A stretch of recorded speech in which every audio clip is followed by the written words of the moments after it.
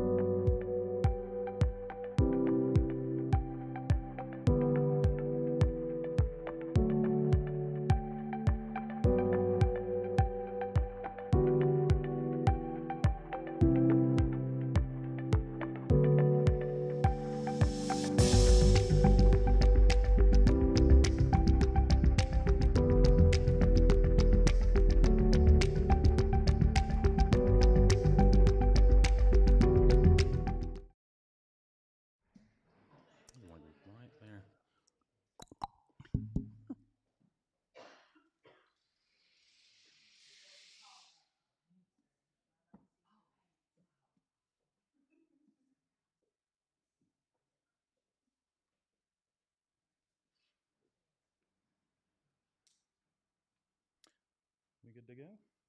All right. I don't know if I actually really need this. It's kind of a small venue, but welcome everyone. I'm happy to see you here.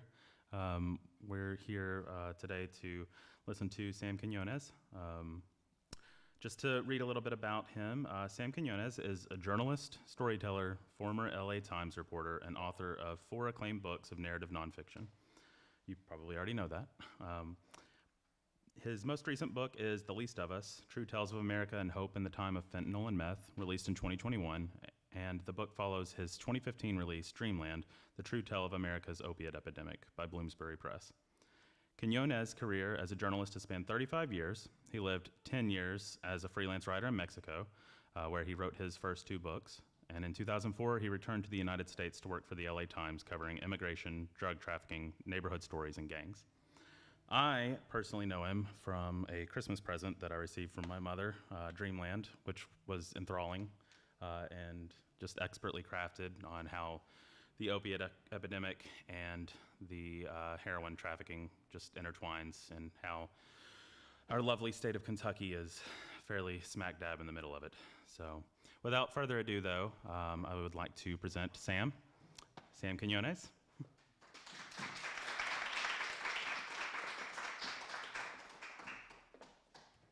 All right then. Hold on, I'm going to put this right there. And you know what? You guys are going to be able to hear me just fine. How you guys doing? Everybody good? You know, it's been a long time since I wanted to come out here. Never been able to for various reasons. I've been to Prestonburg, I've been to Pikeville, I've been to, oh my goodness, a lot of towns I know over in that, not too far away from here really, and just never. Oh, right, forgot. My bad. Sorry to all you folks online there. And so finally I'm able to get here. Thank you very much for the invitation, you guys. Josh, Justin, very nice of y'all. I thought, Josh and I were talking about this a good while ago, and so what I want to do tonight, normally when I give a talk, it's about one of these two or both of these books, and that's fine. I'm happy to talk a little bit about them. But I also thought that maybe I would do something a little different, just tell you a little bit about my own kind of writing career and what brought me here, because it's very, very far away from everything I know. I'm from California, as you can tell by my car that's out there.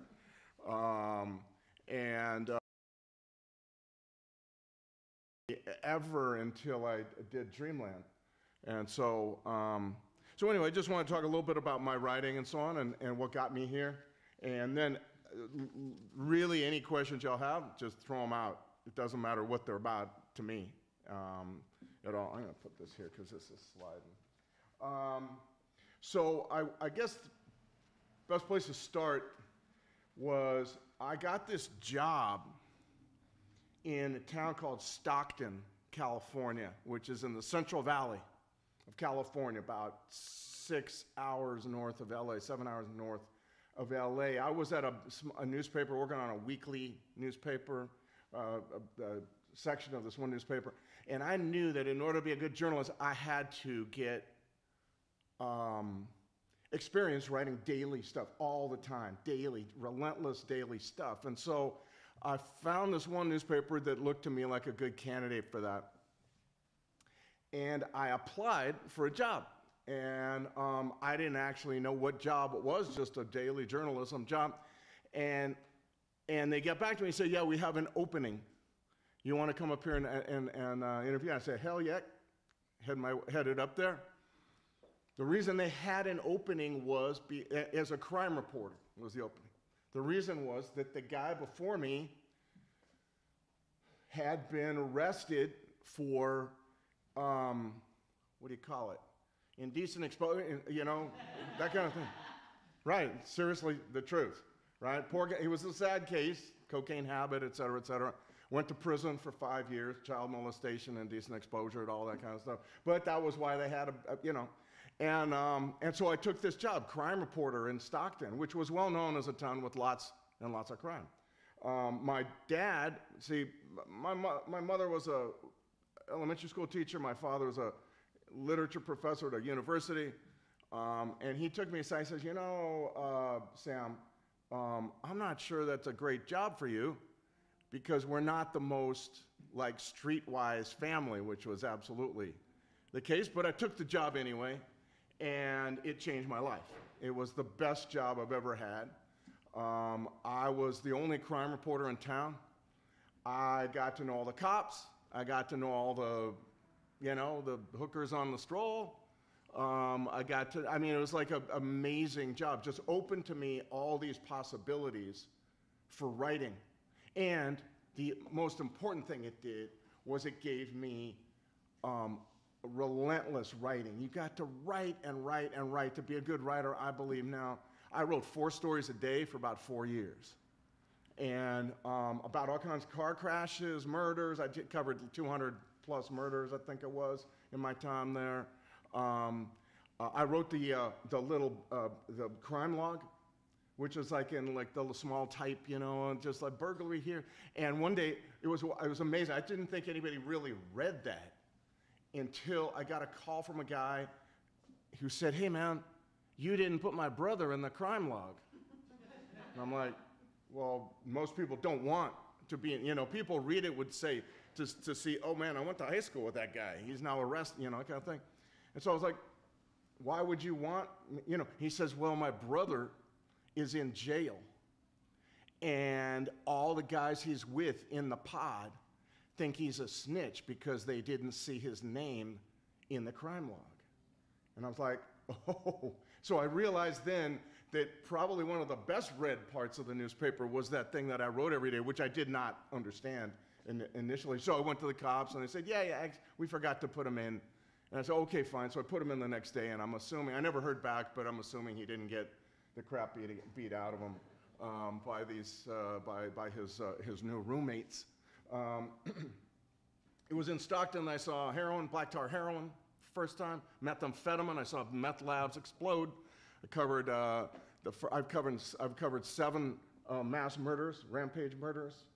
The first one was in Stockton. If you look it up, 1989. First one on a school, then AK-47, which led to the ban on assault weapons a few years later.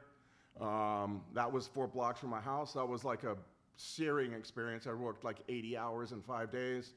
And all these media coming from everywhere. But it was this wonderful experience that every writer needs, particularly every nonfiction writer needs, to really solidify and learn how to write. And when you leave a job like that, you leave with such confidence. It's like I could write anything at that point. You know, it's just like nothing would faze me. You know, I wrote 3-4 stories on deadline every day, and came out of there also with this great love of crime reporting, which kind of led to these things right here. I mean, I never would have thought I would love it, but I absolutely did have some great editors. And fast forward a little bit, I went down to Mexico. What I realized was that if I wanted to be a reporter in California, I had to have assets that a newspaper would want, and one of them was speaking Spanish, and I spoke very little Spanish. I went down to Mexico, began to learn Spanish at a community college while I was working nights in Stockton. Eventually, I went down to Mexico a few times, actually, take classes, to work. I just wanted to be able to use it in my job, because you've got to, this is a knowledge-based economy we're in now, and if you don't have knowledge, if you don't have skills, you know, you'd be outbid, you'd be outcompeted, and I thought, okay, that's one thing I need to do.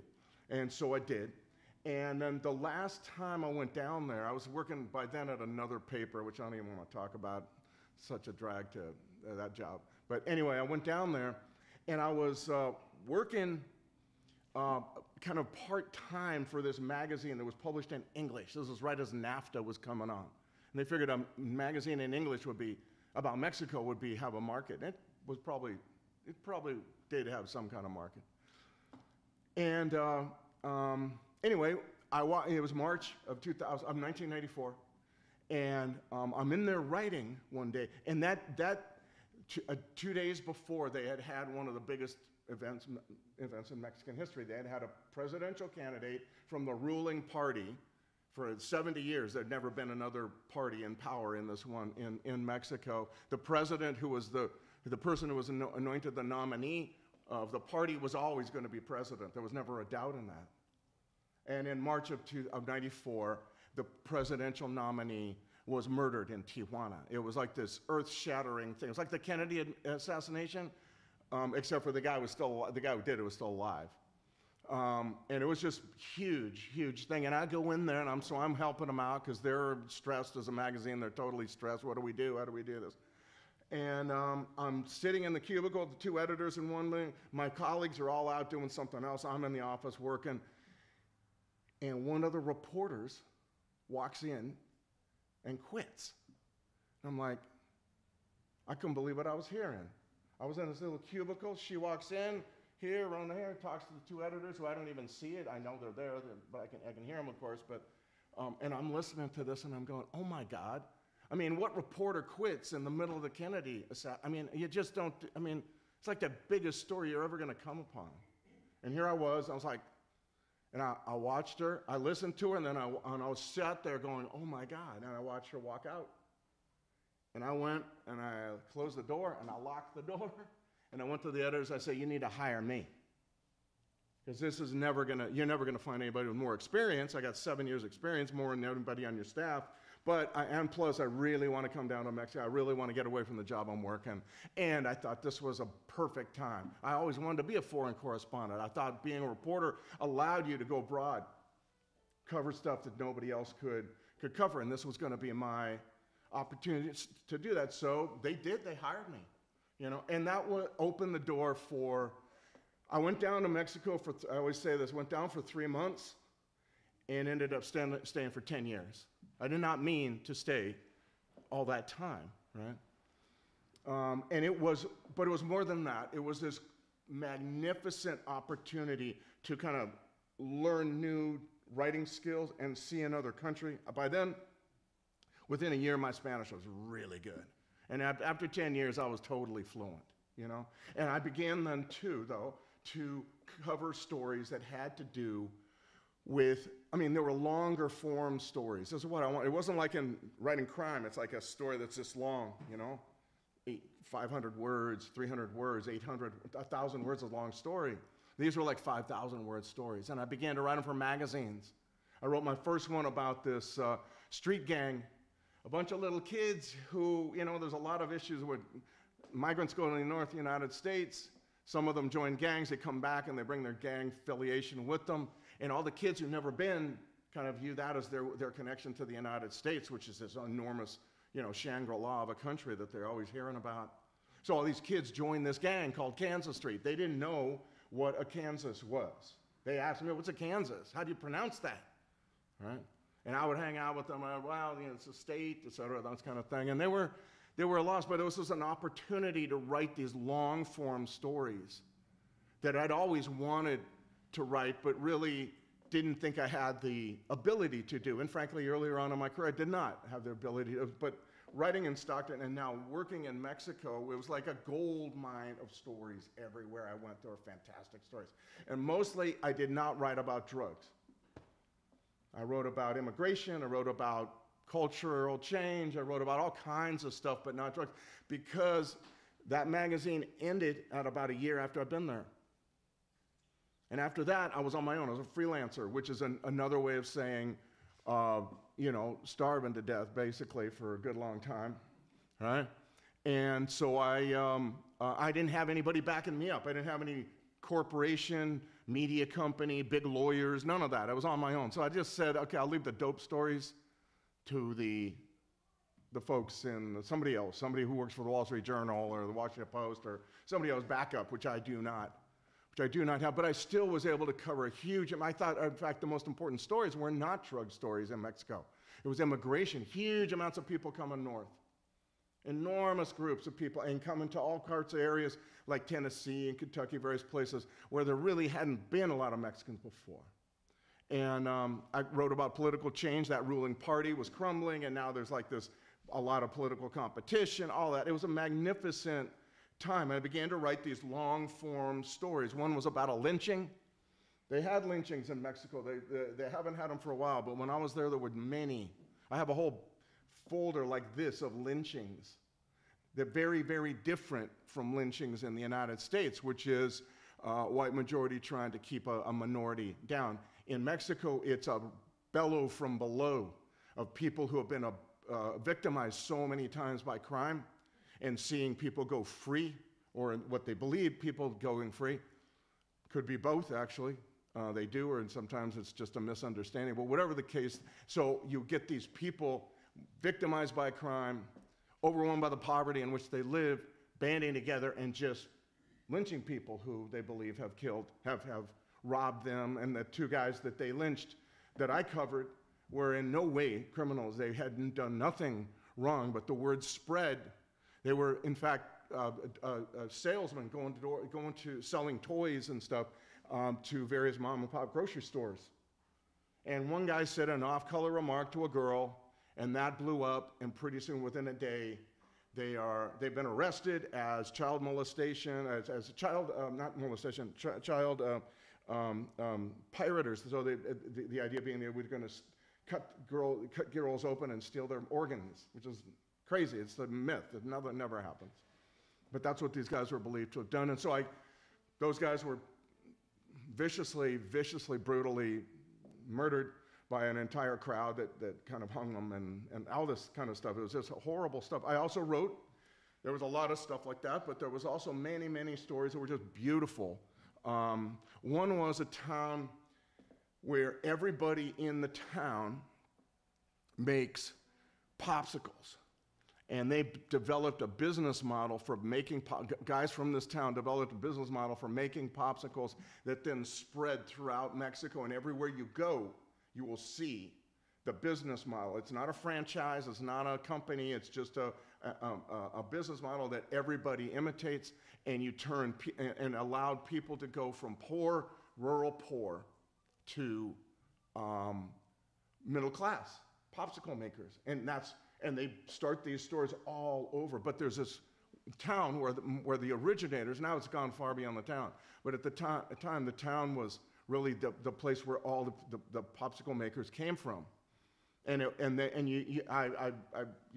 realized this interviewing them, but then I went to the town, and right in front of the town, I take this cab out to this little village because I'm amazed. I'm thinking, this is an amazing story. All these people come from this town. There's popsicle shops literally all over Mexico. There is no plaza in Mexico that doesn't have at least one of these popsicle shops. Thousands and thousands of these things. More common than McDonald's by quite a bit.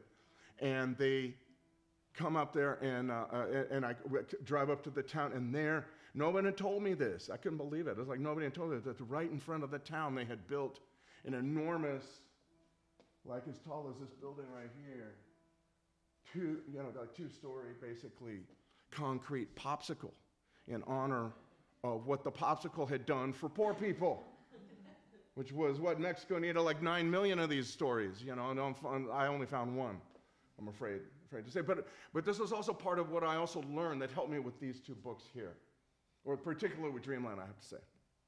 And that is, when I was in Mexico, I realized, I kept seeing this over and over, and I began to realize it was a thing, that in small villages, tiny villages out in the middle of nowhere, you found villages where everybody did the same job. So a town where everybody makes popsicles. I found a town where everybody owns tortilla shops. I found another town where everybody became police officers, like literally all the men in town became police officers in different parts of Mexico. Why? Because in Mexico, there is not access to education that allows you to go from being a poor farmer's son or daughter to like a mechanical engineer, computer software designer, lawyer, doctor. That doesn't exist. So you learn your work from those around you, from your uncles, from your brothers-in-law, all that kind of stuff. And I began to see this was very clearly the case everywhere I went. The biggest example was immigration. Once one guy migrates to Dallas to work in landscaping, all the kids or young men, pretty soon they're all in Dallas working in landscaping because they've all learned this one job. It was a revelation to me. I did not understand this. In my second book, I wrote, these are my third and fourth books. My first two books, which are on these bookmarks, you can see them right there, are all about Mexico. And the second book was literally all about that. It was about all these towns or these places where people had moved to the United States, and then the effect on the town back home, wherever they're all from. It was a remarkable thing to behold. But after a while, I knew it was true. I also knew this, that what they were moving away from was poverty, yes, but equally so, it was humiliation. Because part of being poor in Mexico is having a little, not very much money. But the other part of being poor in Mexico is being humiliated because you don't have a lot of money by people who weren't that much higher on the economic scale than you are. They were poor ones too. In fact, there's a famous T-shirt that I'm kicking myself I never bought in LA at a liquor store. It said in Spanish, "La vida recia porque cuando eres pobre te humillan," and it means the fast life, I mean the dope life, because when you're poor, they humiliate you. And so what a lot of people were leaving was poverty, but there's lots of people in poverty, and then not all of them leave. The people who are leaving are kind of the ones with gumption, with energy, with drive, and wanting to escape humiliation, not just economic. Obviously, economic, deprivation is part of it, but not the only thing. And so I began to see that as well. And one of the things that I noticed, it was a result of that, was that all these guys, after they lived in the United States for a while, they had built homes back in Mexico in their town, like little homes, like a three-bedroom house. But once they finished the first floor, they wanted everyone to know they weren't done, and they put in rebar out of the roof, sticking up, saying, "This, I'm building another story." And everywhere you go in immigrant Mexico, small town immigrant Mexico, you will see rebar. It's just a sign. I just saw it every single place I went. And after a while, it was like, okay, this is just part of the story. I got used to it, I really, as I said, I didn't do much on the drug issue. I did do, in my first book, one story. There is literally there is a patron saint of drug traffickers. Now, obviously not recognized by the Catholic Church, but nevertheless, you could read it in my first book. A guy named Jesus Malverde, who was a kind of a folk saint for poor people in Sinaloa being the major center of drug trafficking, the state of Sinaloa being the major center of drug trafficking in Mexico, and he was transformed from a poor person saint into a drug trafficker saint. And they have a big chapel, which you can go, so I've been to 5-6 times, and you will see all these plaques on the wall. They used to be concrete, now they're like gold brass and all this stuff, saying, "Thank you, Malverde, for miracles conceded." And then it'll say something like, "Sinaloa to Pomona, Sinaloa to Dallas, Sinaloa to Oxnard," or whatever. And that's people thanking him for allowing their loads of dope to go. No, so I went there and wrote about that in the first book. The second book, neither of which I have here, I'm sorry, but the second book, the last story was my last story in Mexico. And it was a bizarre tale. By then I was used to being big, long stories. I loved doing it. It was so fascinating. Nobody was doing these things. All my colleagues were magnificent colleagues, very, very talented, but they were all working for newspapers that wanted them in Mexico City, where all the political action was happening. I didn't really want to cover that. I couldn't compete with them, so I was out in the hinterlands constantly. And it was there that I found out that you may know or may not, that Mexico has large colonies of German Mennonites in different parts of the country. The first one was just south of Ciudad Juarez, south of El Paso, about 4 hours. But there's others. There's 5 or 6 of them. The biggest one is right south of El Paso. And what I did not know, they have this image of being very much like, close to God, close to the earth, farmers. They're good. They make great cheese. You always see them with overalls and straw hats selling their cheese in the intersections in Mexico City. You see them a lot, right? But then I discovered, long story how, but I discovered that a lot of these Mennonites were all mobbed up. They are all connected to the Juarez drug cartel and were major handymen, let's call them, for the Juarez drug cartel, because they knew how to make false compartments in trucks, put dope in the carburetors, all that kind of stuff. And so I figured, okay, this is I was blown away by this. And these are old colony Mennonites. There's a lot of Mennonites that are very integrated into modern society. These were the folks who kind of had tried to be apart, right? They had only been driving in that area for 20 years by the time I arrived. I arrived in 2003. It was only in the mid-'80s that they began to get cars, and tractors and all the rest. But by then, this kind of modernity had kind of corrupted their lives. Long story, but they eventually got onto the fact that I was writing about them, and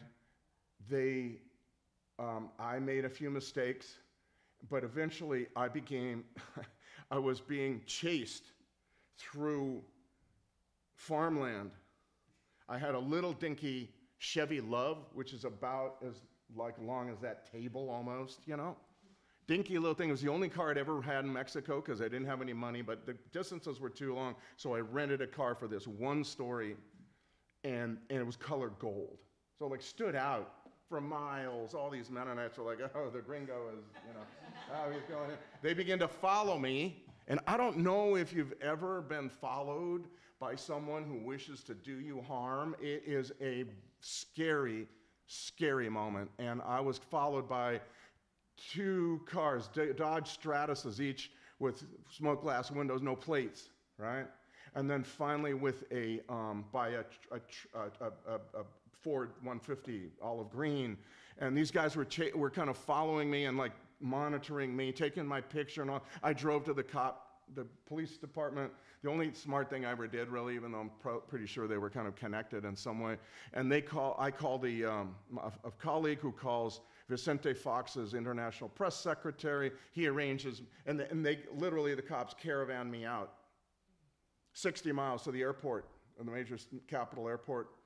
These 2 cops, I had an AK-47 lying across my lap, reading my last will and testament into my little tape recorder, scared beyond words. You know, it's just a terrifying thing to think. And then they're following us, all the way to the airport. And I finally get on a plane. There's the only one plane that night, and it flies to Mexico City. I get a hotel that night at the airport, and I spend the entire night looking through the peephole, looking for tall, blonde-haired, Mennonite-looking guys. And I eventually made it to Chicago, where my girlfriend, now my wife, was living. And but I had then, strangely, weirdly, well, maybe not so strangely, not so weirdly, I had a terrifying fear of tall, blonde-haired guys for like 3 to 6 months. When I was writing this book, the story, I'd be at like a cafe, in Chicago, and some tall, blonde-haired guy would walk in, and okay, what? I'd push away, and I'd be ready to leap at him, even though this guy's like oblivious to the trauma he's inciting in my poor little brain. But that was the last story, and that's the story and these are my 2 books on Mexico right here. This lower book is the one that has the Mennonite story in it. Anyway, so I leave, I get a job in LA. I leave Mexico finally after 10 years, amazing, amazing years. I love that country. I love a lot about it. It's a very difficult country. It's a conflicted country. I don't love it only. I hate it and love it. I don't believe anybody can actually only love or only hate Mexico. It's such a wild place, and I learned so much. I wrote these long stories. I actually wrote 2 books. I couldn't even believe that. Come back to the United States and to work in 2004, and a few years later, I'm put on a team of reporters to cover the drug war that erupts, to my total surprise, down in Mexico. I had not seen this coming. Savagery that we've seen in the headlines for years now. When I was there 10 years, I traveled by bus everywhere. I had no problems, ever, except for with those Mennonites once. That was it, right? And now it's like scary thing, beheading, never saw any of that. It was like a quiet, decent place, and I'd show up in these small towns to write about immigration from their town, and people would be like very generous and, yeah, how you doing, man? Why do you want to know that? I couldn't imagine why an American would ever want to know some of the stuff, but they were happy to talk to me, and then it changed totally. You couldn't go to some of the states where I'd been. Anyway, I was put on a team of reporters at the LA Times to cover the drug war in Mexico, but then also how it affected up here. And my job really was to talk about how drugs trafficked across the United States once they crossed the border. And it was at that point that I came connected to this, roughly, very generally, this part of the United States. I came upon a story in Huntington, West Virginia, which I know is far away, but nevertheless, kind of this part of the country, where 14 people had died in 6 months in 2007 of overdoses to black tar heroin. Now, I'd seen black tar heroin in Stockton, and I knew a couple of things about black tar. First of all, it's only made in Mexico in this hemisphere. Second of all, it did not make it across the Mississippi River. It's only on the western side of the United States. Only in Denver and Portland and Albuquerque, LA, of course, et cetera, et cetera. It's not east of, so if all of a sudden it's in West Virginia. And West Virginia, I didn't think of it as a Mexican enclave. I mean, most people, I mean this respectfully because I love West Virginia, but most people are leaving Mexico. They're not, West Virginia, not coming to. So there's no Mexicans in West Virginia. I mean, it's got the lowest percentage of foreign-born people anywhere of any of the 50 states. And so I began to think, why is that? So I call up the cops, and they say, well, you got to talk to the DEA in Columbus, because our guys were going up to Columbus to buy heroin and then coming back and selling it, and it was that heroin was killing all people down here, but they were getting it from Columbus. So I called DEA, and I mentioned to this guy, the supervisor, bless his heart, changed my life. Again, it's one of these moments, well, I'll never forget this. I was in my home office in this little hovel of a garage that I had, and I'm talking to this guy, and I say, you got heroin a lot in Columbus. I didn't think of Columbus. And he stops me and goes, no, we never had heroin in Columbus. Before 10 years ago when I came, 1999, 2000, he was referring to, we got this, all of a sudden these Mexicans start showing up, and they're selling heroin like pizza delivery, right? So there's a pizza delivery system that they have in which they have an operator standing by taking orders, and you, the addict, will call from a Burger King or a Speedway gas station, wherever it is, and they will deliver it to you. They have all these drivers driving around Columbus, in this case, with their mouths full of little tiny balloons, 1/10 of a gram doses of black tar heroin, looking like chipmunks or hamsters, whatever. Big bottle of water next to them in case the cops stop them. They swig it all down, and they expel it later. And it's an amazing system. I've 25 years in the DEA. I've never seen anything like this. And he said, and they never have guns, and I thought that was also amazing. They don't party. They don't look like Scarface or anything. They're really low-key. They all look like day workers in front of Home Depot. You know, that's how they dress. The cars are all 8, 10-year-old cars. They want to look like they are migrants, you know, workers, and so on. Then he said something that changed my life. And then he said, the craziest thing is, though, they're all from the same town. And I was like so prepared to hear that, because 10 years in Mexico, traveling all over, my books about the popsicle guys and all that kind of stuff. And when he said that, I was leaning back like this, and I come like bolting forward, and I come on my feet, and I go, which town? Please tell me which town. I'm praying, please tell me. And he comes back and he goes, Tepic. And you know, I knew he was wrong about that, because Tepic is a city, 350,000 people. It's the capital of the state of Nayarit, small state that I'd never been to, but nevertheless I knew it. And I knew that this method had to be from a small village. It could not be, a big town is not where you see this happen, where everybody does the same job, right? It's a small towns, isolated. And I said, oh, okay. I said, I took him at his word. He wasn't lying. He just said, this was the information he had. And then I began to write to all these guys, and who are now in prison. We've arrested 20 of these guys, and they keep on getting sent up. The other guys are doing 10 years in prison, and still people come working these crews. And I said, okay, do you have a list? And he gave me a list. I looked them up. Many of them were still in federal prison, and I write to them.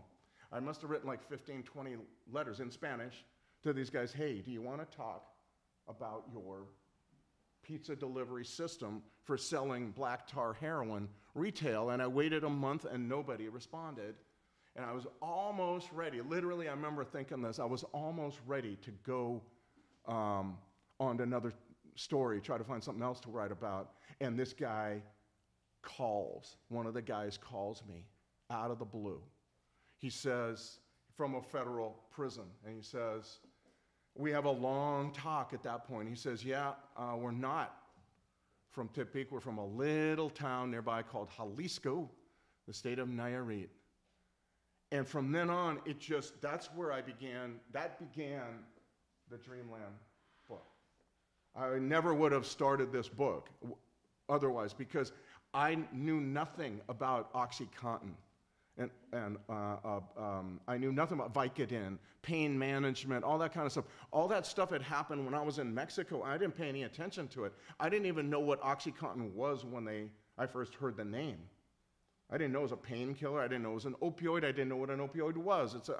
Really nothing. What I knew was Mexico. Most people understand this story with the pills first, and then along comes heroin later. To me, back in, I was with the heroin first, and then, and I'm writing about these guys in this town. Go down to this town.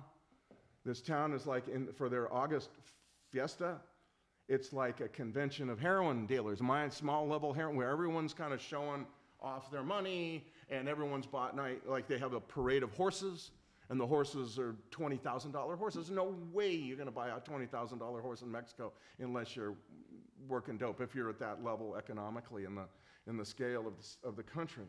And there was a basketball tournament. Used to have basketball tournament before heroin, was a bunch of towns, little villages playing each other, ragtag uniforms and playing each other. And then all these guys got money, more money, they began to hire teams, and pretty soon, by the time I'm there, they have full-on semi-pro Mexican basketball guys, 6'4", 6'5". I met a guy from Memphis who was on one of these teams. They go play different places. They're not connected with drugs in this way, just that they were paid to come and play for this one village. But as I was getting into that story, I could not answer the question of why was it that we were seeing why did they have a big growing market for heroin? And the reason I had that question was because, as I said, I didn't understand anything about OxyContin, and I stumbled on this as I was doing that story about those Mexican guys. Again, I kind of back into it, and then I realized that the much bigger story is the story that I didn't know anything about, which was pain pill prescribing, pill mills, pain docs, on and on and on, that I know people in all of this region are just way too familiar with. And that was my learning curve. My learning curve was not immigrant Mexico or drug trafficking Mexico. That was pretty easy. My learning curve was understanding what an OxyContin was and how it affected the brain, and how it came to be that we would have OxyContin, like, everywhere, that you'd be able to, almost like a currency. You could go trade them in for dental work. You could trade them for a cable TV service. It was a remarkable thing that I began to see as I got into this, and that is what brought me, first of all, it brought me to Huntington, West Virginia, the heroin thing, but then I realized I'm onto a story that's so much bigger than I ever thought, because I could not understand why it would be that we would turn away towards heroin again. I thought in the 1970s, it wasn't that time when we figured out heroin was a real drag of a drug. Why would we get back into it? And now I understood. And then it all made sense. I remember sitting in my office going, holy crap, look at that. And when you have a story like that hits you like, oh my God kind of story, you had better not turn away from it. If you do, you probably should find another job, like barista at Starbucks or something. Because the truth is, those are the things, if it hits you here, and you could see, and I could see that nobody was really writing about this in a kind of a holistic way, like trying to tell the whole story.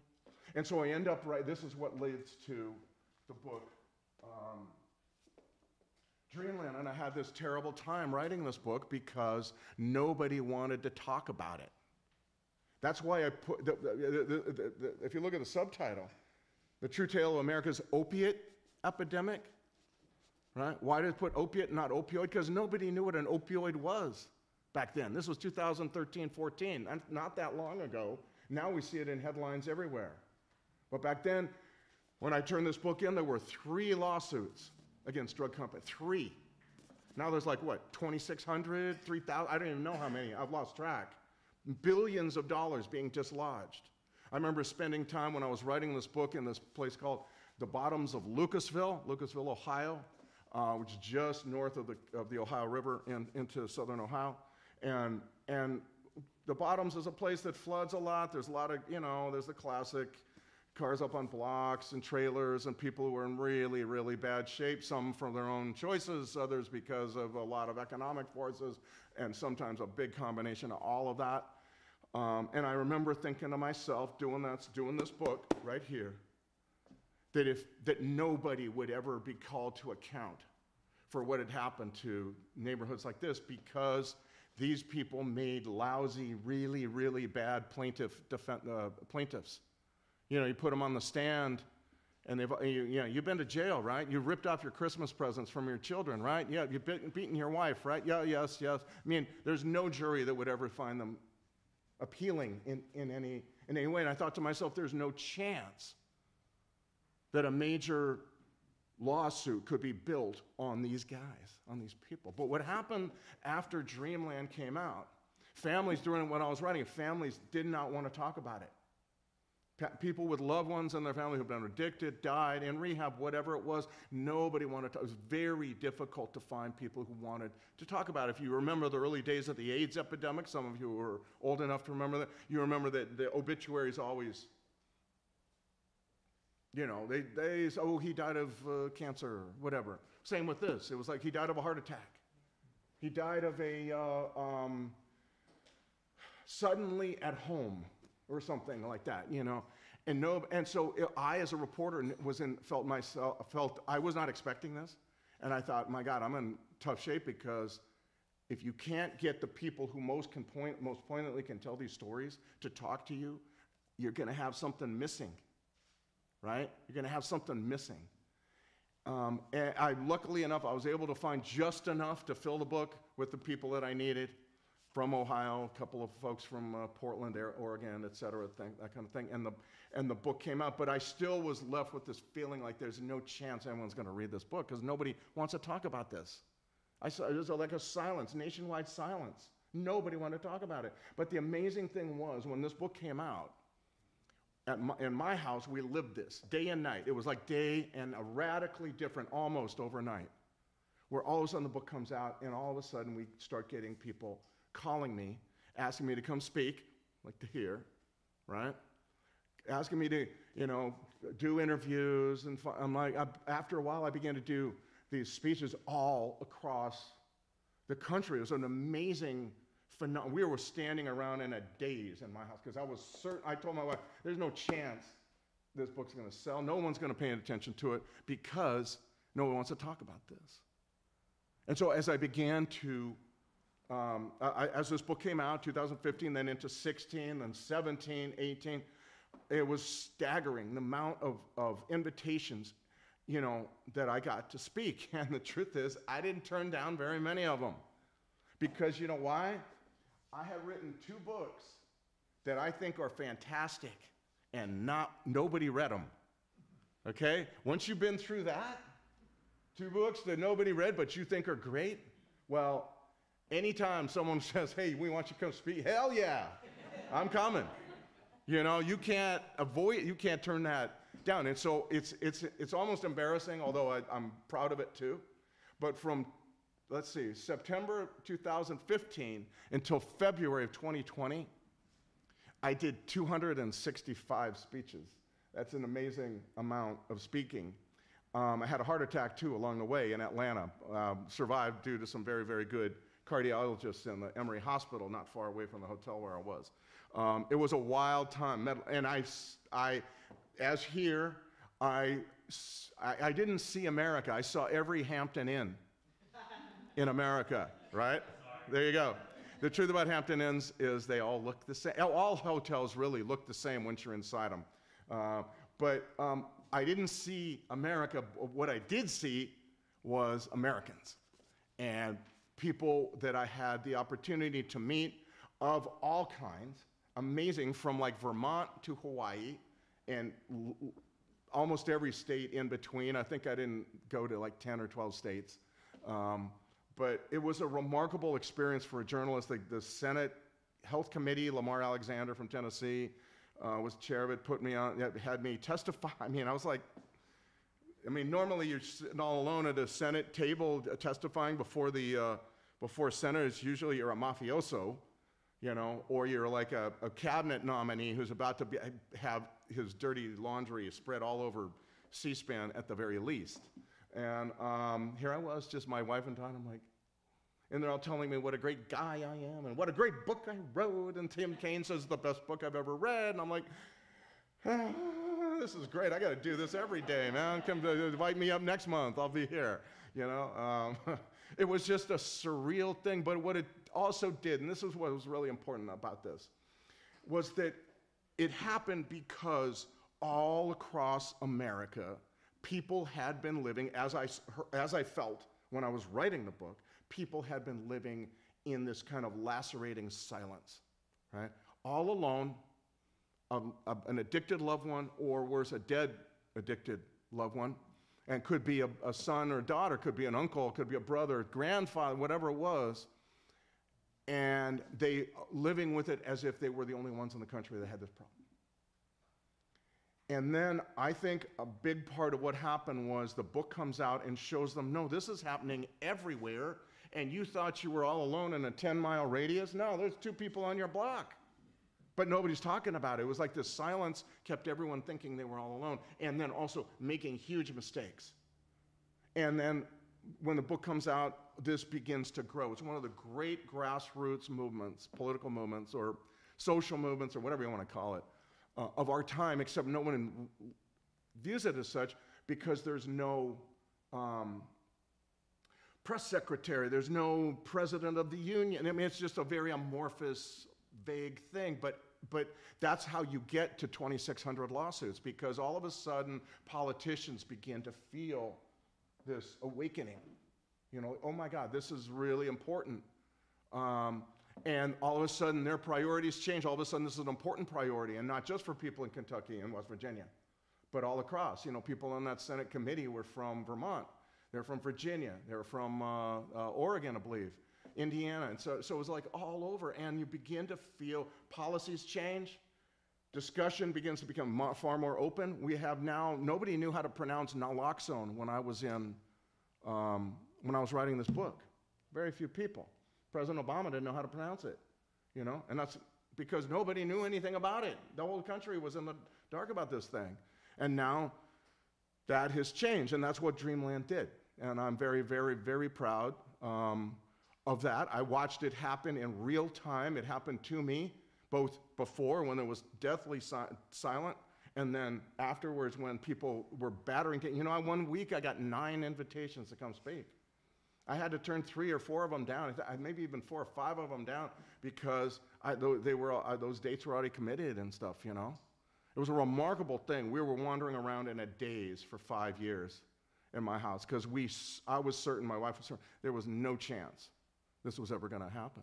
Along the way, then, my immersion in this topic, and then I did learn about pain management. I did learn about pill mills. I did learn about pain as the 5th vital sign and all the stuff that led to this bizarre idea in American medicine that we could prescribe opioid painkillers derived from the opium poppy wantonly for almost anything, and they would not be addictive, and that it would be a good idea to, that's the way you should treat pain now in America, pushed by pharmaceutical companies, pushed certainly also, very importantly, by certain pain doctors, pain specialists, and we get to this bizarre idea, which I think we already kind of view it as weird, but I think 50 years from now, the historians will look back on that period, historians of medicine or medical history or whatever, and look at it the same way. You know how they used to put leeches on our body to suck all the bad blood out of our, I mean, that's kind of way we look and go, oh my God, that's so backward.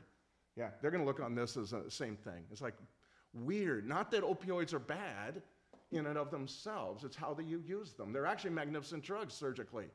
They're actually wonderful drugs, and if you use them within certain limitations and not sending massive amounts of refills home with people just on their say-so and regardless, you know. So it became this amazing thing, but along the way then, that led to this book, because as I traveled and as I spoke, when my publisher, I should say, first of all, was saying, oh man, you got to write another book about this. And I was like, first of all, I was exhausted, like you cannot, my little brain just could not handle any more stuff. right? Any more data, any more interviews, et cetera, et cetera, et cetera. And they said, no, you gotta, and I said, well, but then I said something that amazes me to this day, but it's an important thing. And I was thinking old school, like an old school crime reporter, right? I was thinking, Dreamland says it all. What could be worse than heroin? Right? Remember, there was a time when we never thought that there was anything worse than heroin. You remember those years? That's how I was feeling too. And then along the way, I begin to see, I get a real-time view of what could be worse than heroin, and that is fentanyl. And of course, too, I have to say, really, it's not just fentanyl. It's the transition of the Mexican trafficking world, who's like taken over for the doctors. The doctors created all this.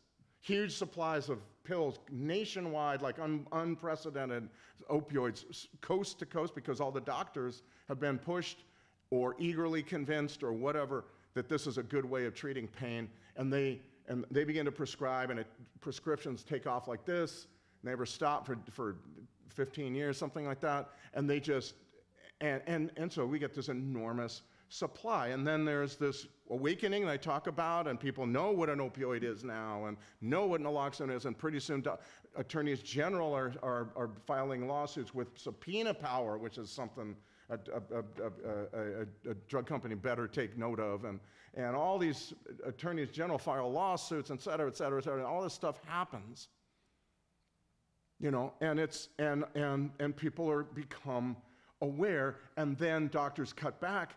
And then it's like the Mexican trafficking world says, we'll take it from here.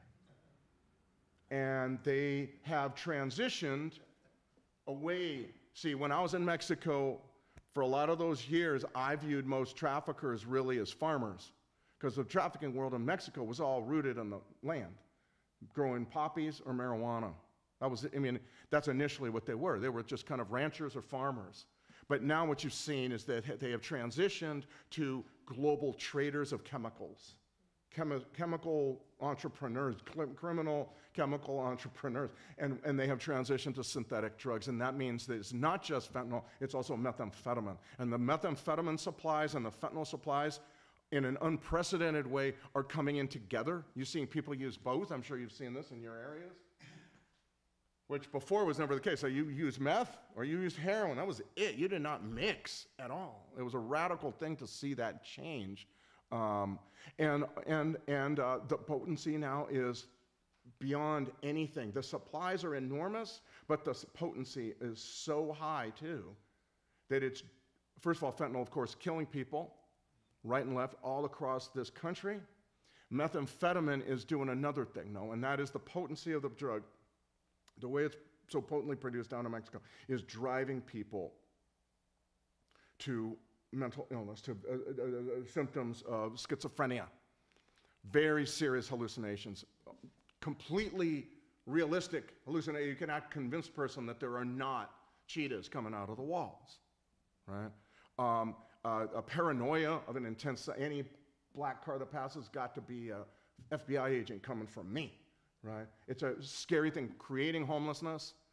All across this country really believe the fentanyl, well, particularly the methamphetamine is a major driver now of homelessness. It's a major driver of tent encampments, because the last place you want to be when you're homeless is in a homeless shelter where everybody else is like all there and screaming and they're threatening you, because everything's threatening you now that you're on meth and all this. And convincing you that everyone's out to get you. So, but tent encampments are a perfect place if you're on meth, because you're addicted to meth. You got to have it, and everybody in the tent encampment. But the tents are little pods where you can retreat from the world that is now horribly scary and threatening, And so, a lot of this begins. People want to say a lot of homelessness has to do with affordable housing, and affordable housing has something to do with it. But I believe a major driver in all this.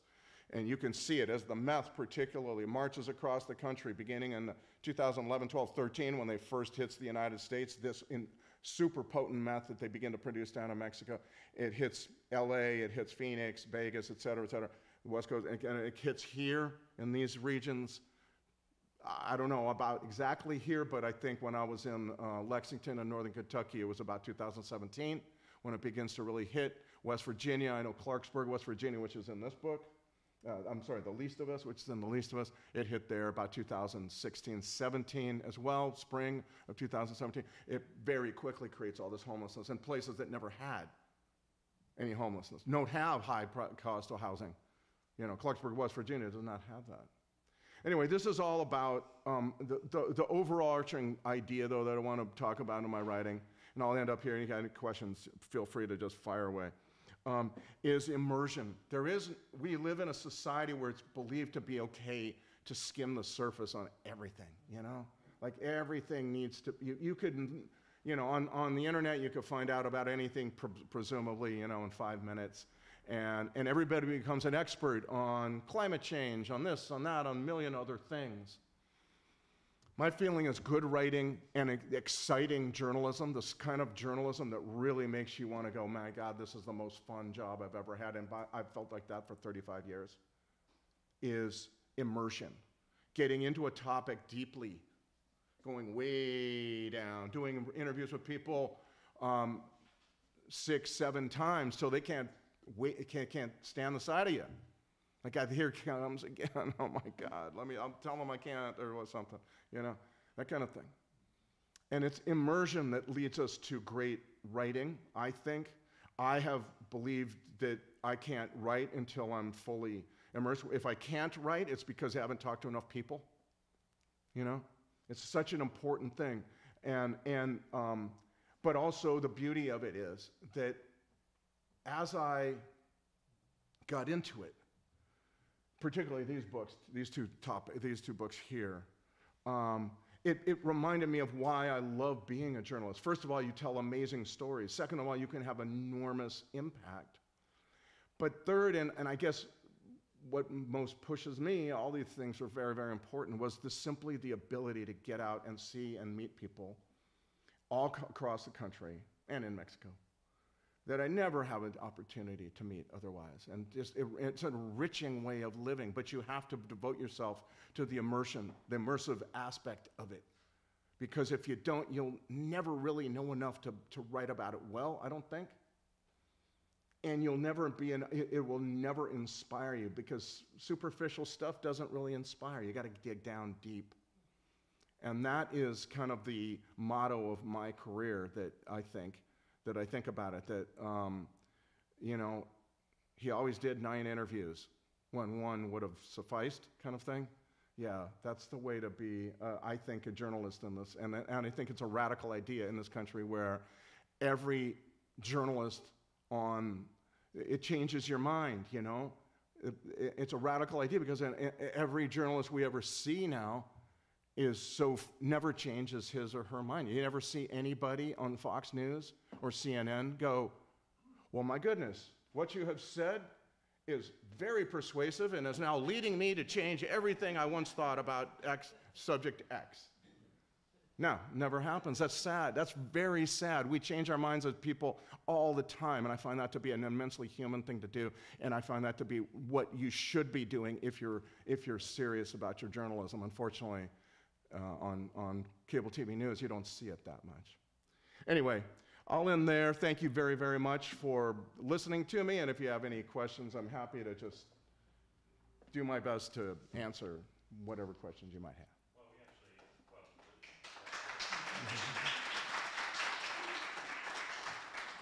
We actually do have a couple from online.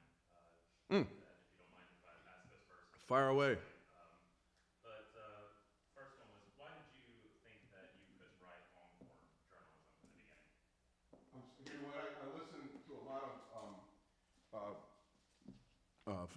I did way too much punk rock when I was in college, and so I have hearing aids, but sometimes it still is too echoey. What made me think? So, yeah, why did you think you couldn't write long-form journalism? That I could not? Yeah. Oh, because it seemed to be, you know, something for the big guys to do, and these people who work for these prestigious magazines, like the New Yorker. Oh my God, I could never do that, you know.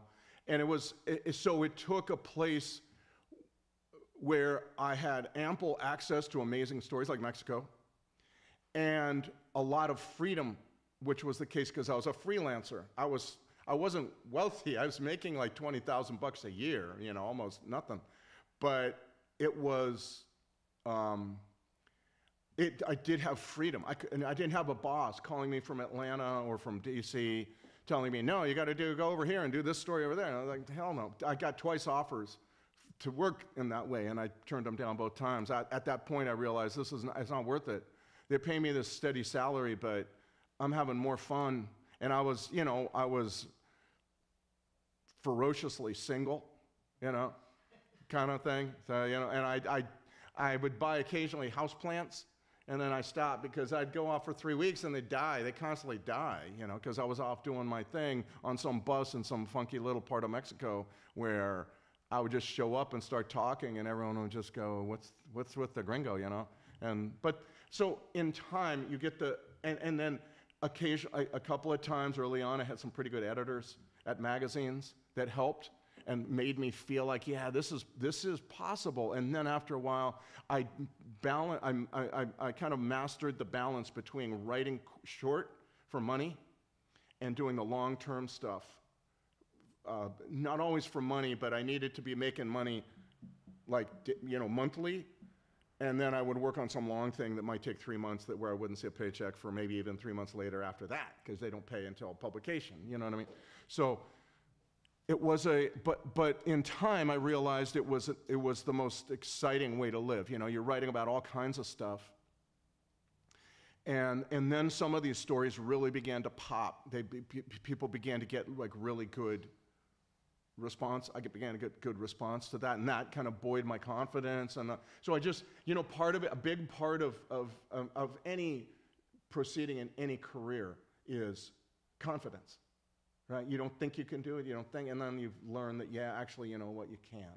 It's not that hard. Or you're at a point where it's not hard. Maybe 10 years earlier it would have been very, very difficult, but now kind of I've done enough. I'd had 4 years in Stockton writing 4 stories a day.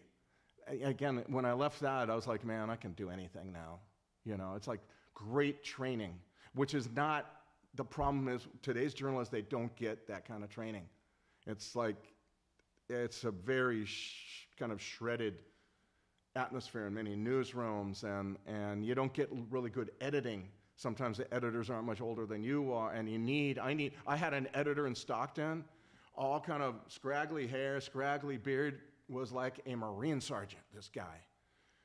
This stinks. Did you write this? My God, this thing needs, And I'd be like this kind of gung-ho, sir, yes, sir, it stinks, I'll never do it again, kind of thing.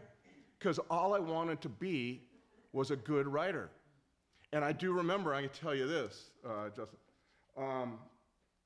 I remember one day, about 4 or 5 months into my job, I had written a story. It was on the front page of the paper. And he walks up, and he goes, "Did you write that?" And I'm like, oh my God, he's gonna, in front of everybody, he's gonna just tear me up. And I go, yeah. I'm like, what? And he goes, and he hits my desk like this, and goes, "Now that's what I'm talking about, man." And I could tell you, felt like crying and laughing, and I was high the entire day because I'd spent so much effort trying to be better, trying to learn from people who had been in journalism for a good number of years, like he had been. And he was the best, he was one of the best editors I ever had, that guy. Unfortunately, I only was able to work with him for about a year. But man, when he told me that, I was like, this kind of elation, like finally I get to a point where I can actually say I'm writing a news story the right way. The story was short. It was like 10 inches, it was like that long. That's it. But he comes and goes, "That's the way to go." Man, that helps. Anyway, all that led to eventually the feeling I could do this in the long run. Yeah. Yes, sir. What's next for you? Okay. All right. Well, here's the thing. I got into journalism because I was interested in almost anything. It gives you like this license. They should just print it up. He can ask you anything he wants to about any topic, so just answer him. Basically that's kind of what journalism is. So I work for, You know, I tell people I'm a freelance writer, which could be a big crock, you know. And okay, sure, fine. What questions do you have? You know, kind of thing. But they also look me up and they can see I've got a lot of resumes. So anyway, what I'm going with this is that I never signed up to be Mr. Dope. Right? I was pulled into this, and I love deeply these two books. I'm very proud of their impact. I'm very proud of the stories that they tell, because nobody was telling these stories. Now, when my agent went to took my book proposal that was later become Dreamland to book publishers in New York City, a dozen or so, only one wanted a book. This was 2012, right? Right? So after Dreamland comes out, that's the other thing. There's 2,600 new lawsuits, but there's also like a long line of books lining up to be published on this very topic, all of which came after Dreamland, okay? So it created a whole new genre and topic. So I'm very, very proud of all that, but I did not I did not want to become the guy who writes only about dope.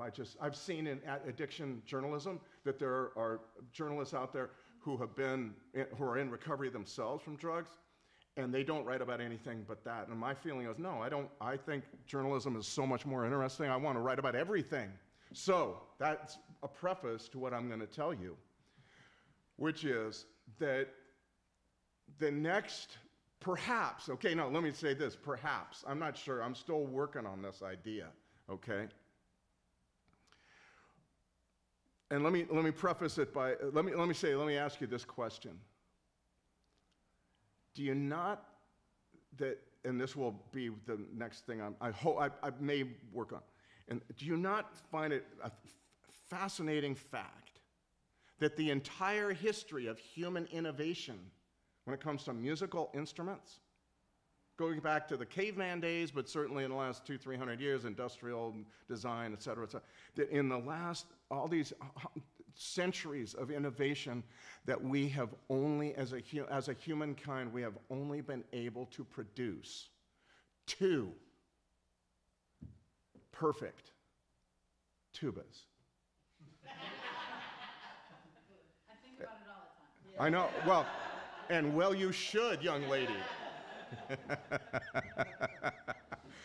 I got into this, and so I think I want to write something completely different, except for it's not that different. I'll tell you in a little bit why not. But tubas, the most, relegated of all the instruments.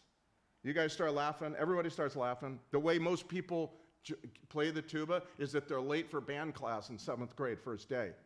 All the other instruments they're taking, you get the tuba. Seriously, literally, that's how it happens, But I love writing about people. I don't write about instruments. I don't write about dope. I write about people who use dope or people who play instruments, whatever.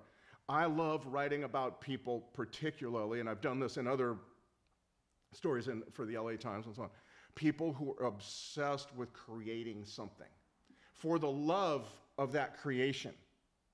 Not because they're going to get filthy rich, they're going to play the Super Real halftime show, they're going to be influencers on YouTube or wherever the hell.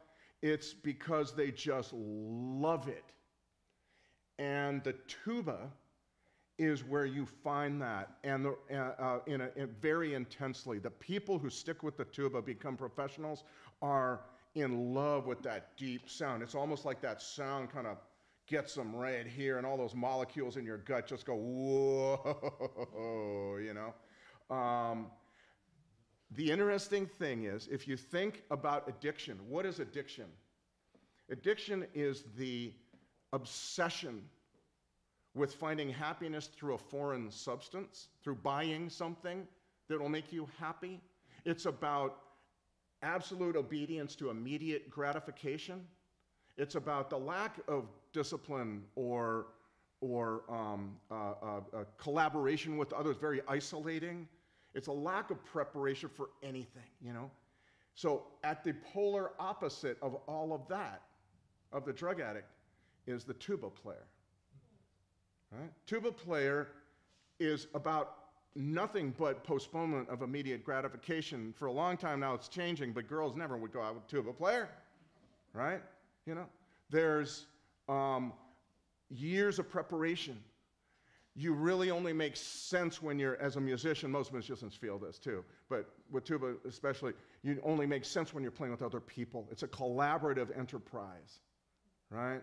It's about postponing gratification for those few moments. Now the addict seeks immediate gratification based on the promise that will never be fulfilled, which is that you will find that high that equals the first time you ever used the dope you're using. Never will happen. Never, okay?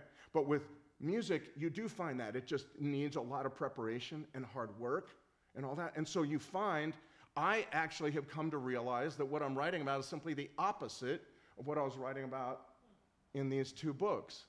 Now, I'm still not sure I'm going to do what I'm going to do with this, but I've been interviewing tuba players like crazy, okay? And what's that? I was not. I can't even remember who the tuba player was in my high school. When I was growing up, everybody wanted to play the guitar. I play the guitar, but here's the thing. I got onto this because in LA, I was writing about a lot of things having to do with the Mexican immigrant community there. And I wrote a story about how popular the tuba was, because it's like marching band music and dance music with marching band instruments is a really big deal in Mexico. And a lot of immigrants took to hiring bands for like backyard birthdays or weddings or whatever kinds of parties. And the way you show that you have arrived is by having a band, a small band, 3-4 people, but one of them is a tuba. And people throw the tips in the bell, and it get all soggy with saliva, and later on you gotta pour it all out, but it's like this thing. It was this thing. And then I published that story, front page, the LA Times, 2011, okay? Immediately, I begin getting calls from band directors who say, do you know that we are now in a huge plague of tuba thefts from our high schools? We're all getting our tubas ripped off. People would rip off the tubas. They would never steal the trumpets or the computers or the drum or any of that stuff. They just take the tubas. And this went on for about 6 months. SNL, Saturday Night Live, I wrote that story too. Saturday Night Live on their weekend edition wrote a little joke about there's a huge rash of tuba thefts in California. In other news, people have been able to figure out how to smoke marijuana using a tuba. That's on SNL, 2011. You can look it up. Seth Meyers. So I love writing about subcultures, people who are just obsessed with, devoted to something, creating something, not devoted to child molestation, but devoted to creating something positive and creative and an expression of the great best of humanity, you know. And I began to realize this, and so I began to call all these tuba players, you know, and it just hasn't stopped. I put the tuba stories on hold to do Dreamland and then to do this, The Least of Us, but it's always been in the back of my mind, and my agent loves it as a story, and so I said, okay, well, let me see if I can, and I've been talking with tuba players now, and it's too much to talk about right now. I'm not even sure I'm actually gonna be able to find enough for a book on it, but it's just something that if I don't do this, I'll spend the rest of my life going, I wonder if there was ever a book in that tuba story, you know what I mean? So, but all of this really comes from the idea that I'm not a journalist to write about drugs. People know me because of these two books now, right? And that's fine, and that's great, and I'm very happy, and I'm here because of that, you know, all that kind of thing. But, man, there's more to journalism, there's more to life than writing about one topic, and I don't want to be penned in, you know. And so I'm thinking, you know, and there's two perfect tubas in the world, literally true. They both are owned by the Chicago Symphony. They were made by a company called York and Sons in Grand Rapids, Michigan in 1930s as prototypes. They were not mass produced. They have perfect tune. They have perfect, their overtones are in perfect tune with all the instruments of the orchestra up to the piccolo, which is what gives Chicago Symphony I did not know this before that I do all this, but now I'm going to tell you that the Chicago brass section, which is tuba, trumpet, French horn, trombone, is like the most renowned brass section in the world. There's a thing called the Chicago Sound, but it's powered by these tubas. And they have been trying to replicate these tubas for 30 years. No one's ever been able. Yamaha tried, a couple of companies. They've come close, pretty close, but it's like no one's ever been able to replicate a Stradivarius violin either, you know? And I think also fascinating is that this company, York and Sons in Grand Rapids, it was opened, I think, in the late 1890s or something like that. It goes back to the previous century, changed ownership, then it got this foreman who was like apparently a genius, just a masterfully well-trained artisan. And he assembled all these other artisans who all learned, or maybe they just kind of learned on the job probably. And it strikes me that this was one of the most innovative musical instrument workshops like ever assembled. And nobody knows their names. You know, I was reading, if you read a book about, when you're a journalist, you read all kinds of stuff that you don't think has anything to do with each other, but sometimes they all connect. I was reading a book about the writing of the King James Bible, you know, and we don't know a thing about anybody who wrote the King James Bible, except for that King James commissioned it. There's a couple of leading religious lights of that era who came together, but there's all these priests and everybody that wrote that and wrote parts of it, and we don't have a clue who they are. Their names are completely lost to history. The same is true of the York, I think, I'm not sure, but I think the same is true of the York workshop in Grand Rapids in the 1930s, because in 1942, war requisitions, it was transformed into a munitions factory, like many of those brass instrument companies were. So they're making compasses and bullets and tank shields or whatever else, you know, but they're not making, and so they lost that. And we really have never recovered our preeminence in musical instrument construction post-World War II. It all went to Germany or Japan, ironically enough, our enemies, you know, and China now, of course, too, and some others. But we don't really quite have it anymore. So anyway, you asked. When you ask that, I know, man, in 10 minutes, this guy's going to be going, won't this guy shut the hell up about the two? I think a good name, Kiss My Brass, if you want to use that. I'm sorry, what's that? A good name would be Kiss My Brass. Oh, I don't think anyone's ever thought that up, you know? Wow, that's a new one. Wow. I did have one other part of this question as well, if you don't mind. It goes back to your writing. What would you say are the great differences between writing daily crime stories and writing narrative or literary journalism? You need me to repeat it? Writing what? My voice is very low, I apologize. I said, what would you say are the great differences between writing daily crime stories and writing narrative or literary journalism? Well, mainly with that, you need to focus on, with narrative journalism, you're always focusing on people, on creating characters so the characters can carry the story. With crime stories, frequently you don't have that because it's a daily thing. You've got to get it out now. You figure it out later. You'll write more later, maybe. But it's not like you can spend a lot of time trying to, no. Sometimes you get lucky. I did this one story where there was this guy shot at a traffic light. Can't remember, he was a Mexican guy. I didn't know a thing about him. I had a name. And then spent the rest of the day trying to find out more about him, couldn't do it, and then finally went to the hospital where he was essentially, you know, still alive but brain dead, that kind of thing. And outside the hospital was his son, who at first got very mad. Oh, you blood-sucking journalist. And I said, man, stop. That's not who I am. I'm trying to tell a story about your dad. Now tell me who he was. And it turns out, this is what you get. You get lucky when you push and when you put effort in. This guy was called, he had an act called Tijuana Elvis. and he would play Elvis impersonations, do Elvis impersonations in Spanish at weddings and backyard barbecues and birthdays and all that kind of stuff. And nobody knew him by his name. But as soon as I put Tijuana Elvis, people had seen this guy. He had a pretty good business, and people had seen him do his Tijuana Elvis, hound dog in Spanish, all that kind of thing, for many years. And so, oh my God, Tijuana Elvis was killed. You know, people all across this town were like, oh my God, remember that guy we saw 3 years ago at so-and-so's wedding, you know? And so there are times when character is important, when you can find out information. But the problem is the daily nature of things means you just got to get it quick. You got to get it right, because people read that stuff. Like I said, that guy his brother called up and said, why don't you have my brother in your crime? People read that stuff very closely. You better have it right.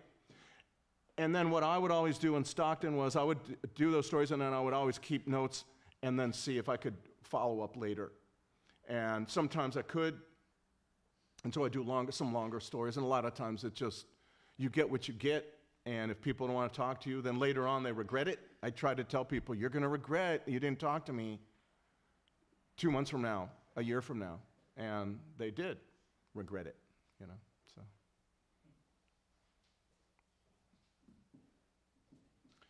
Well, I have one personally as well, though.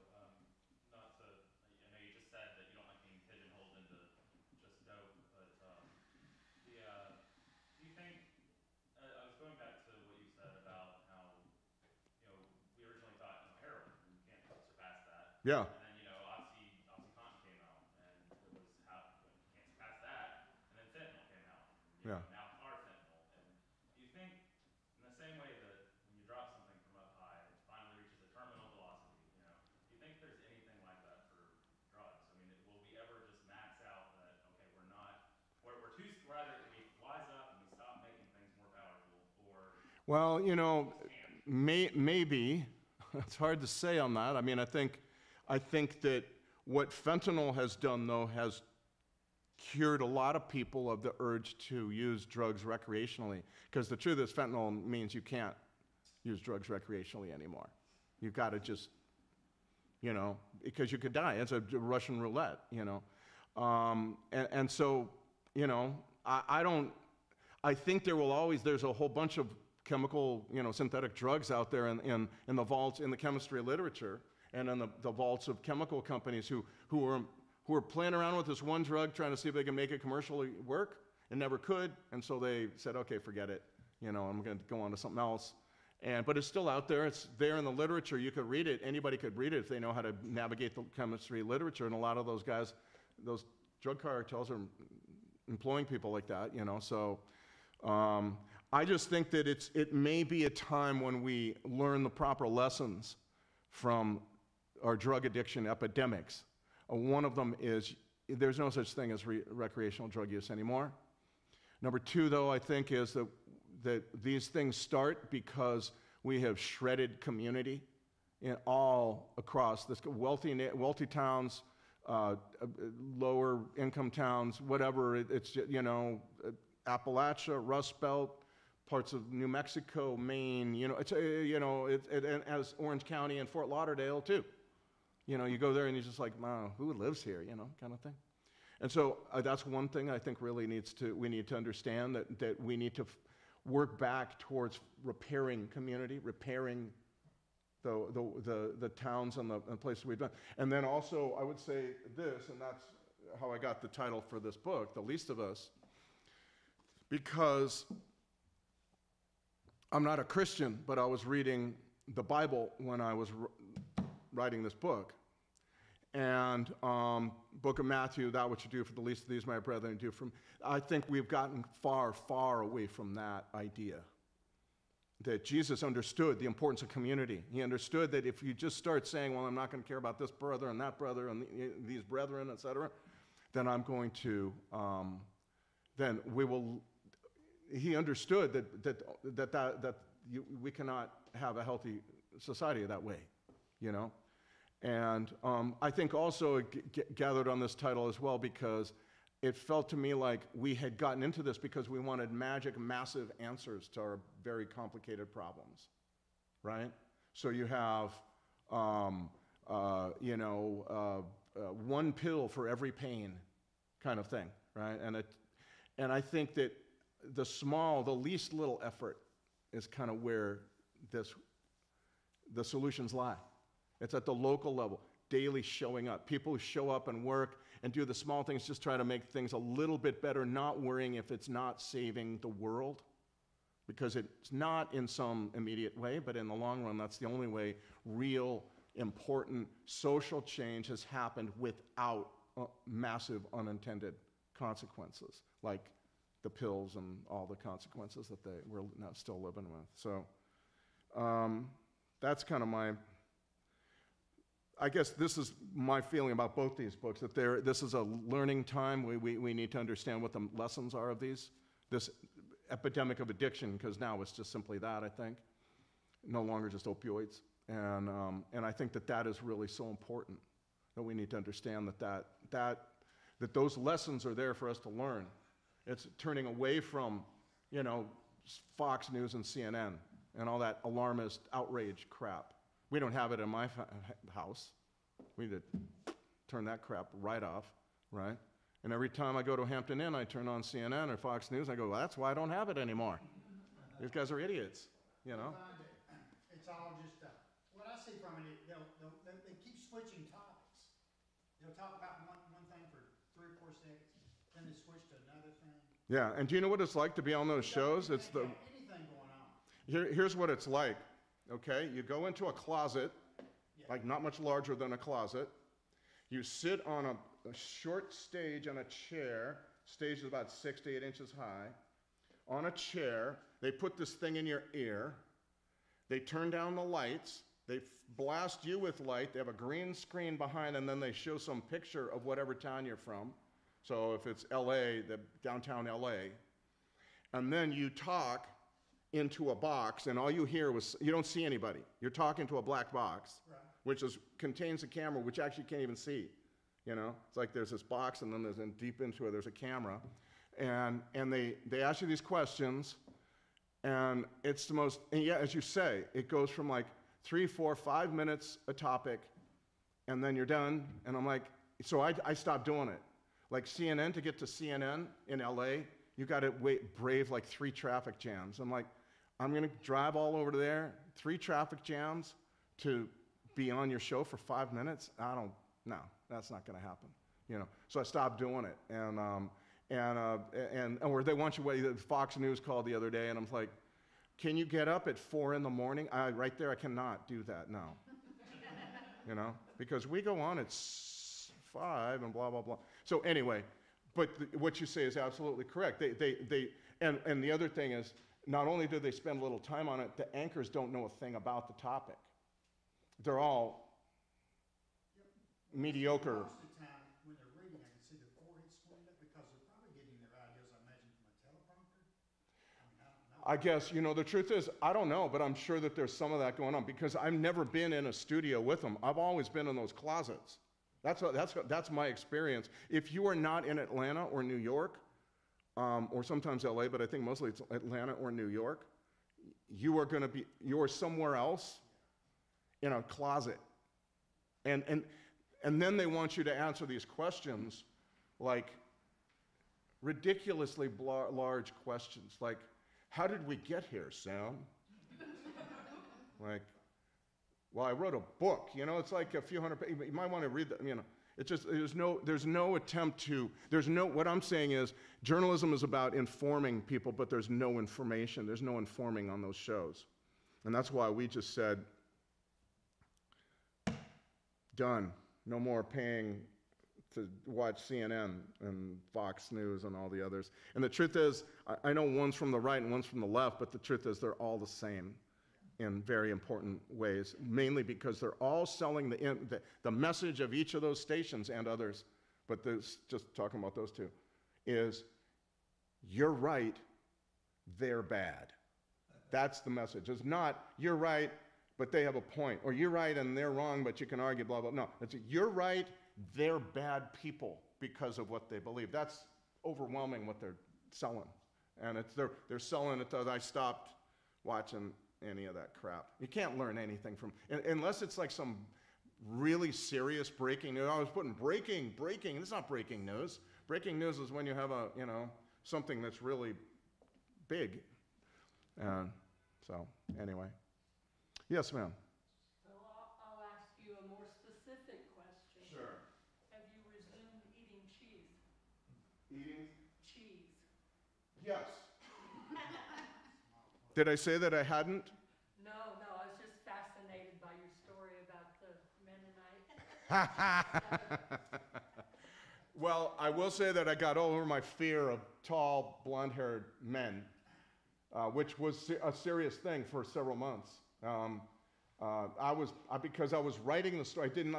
I wrote the story, and in my book, it's the only story I've ever wrote where I was the main figure.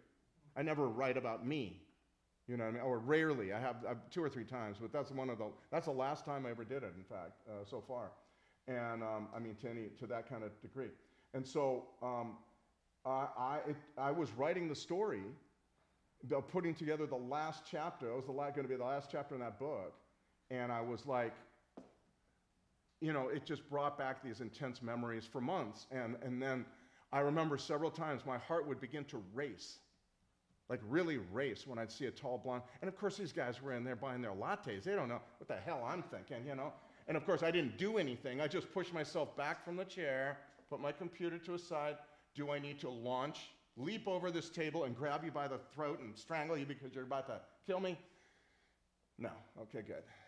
So. Did you feel like you were getting chased by people that looked similar to Harry Potter? A lot of the young Mennonite guys look like Harry Potter. These were blonde-haired guys. The interesting thing about Mennonites was that they, if they're legitimate farmers, they don't care about what their hair looks like. They're farmers. This guy had one guy pulled up to me, next to me, and I was at a stoplight, and he was the last car following me, and he looks at me like this, and he smiles his menacing smile, and he reaches down on the well of his truck, and he pulls out, this was at 2003, those digital cameras, remember?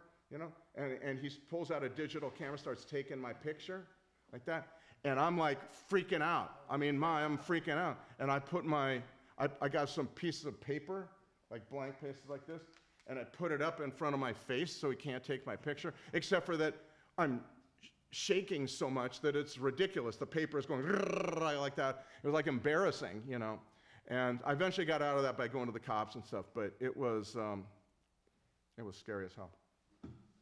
Anyway, thank you all very, very much. If you want me to sign a book or two, feel free. I appreciate y'all coming out. Thank you very much. There's my cards and bookmarks too. Feel free to have at it.